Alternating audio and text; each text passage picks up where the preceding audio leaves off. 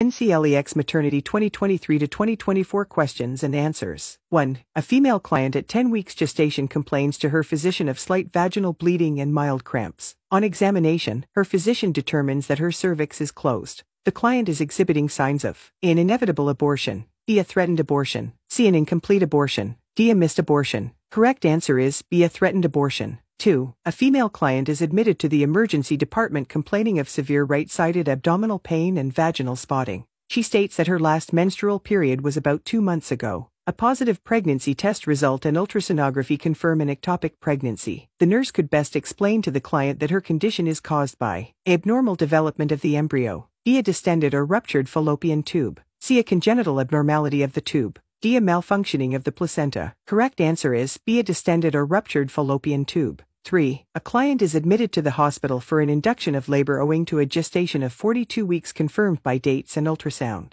When she is dilated 3 centimeters, she has a contraction of 70 seconds. She is receiving oxytocin. The nurse's first intervention should be to A. Check FHT, B. Notify the attending physician, C. Turn off the IV oxytocin, D. Prepare for the delivery because the client is probably in transition. Correct answer is C. Turn off the IV oxytocin. 4. A pregnant client continues to visit the clinic regularly during her pregnancy. During one of her visits while lying supine on the examining table, she tells the RN that she is becoming lightheaded. The RN notices that the client has pallor in her face and is perspiring profusely. The first intervention the RN should initiate is to A. Place the examining table in the Trendelenburg position, B. Assess the client to see if she is having vaginal bleeding, C. Obtain the client's vital signs immediately, D. Help the client to a sitting position. Correct answer is D. Help the client to a sitting position.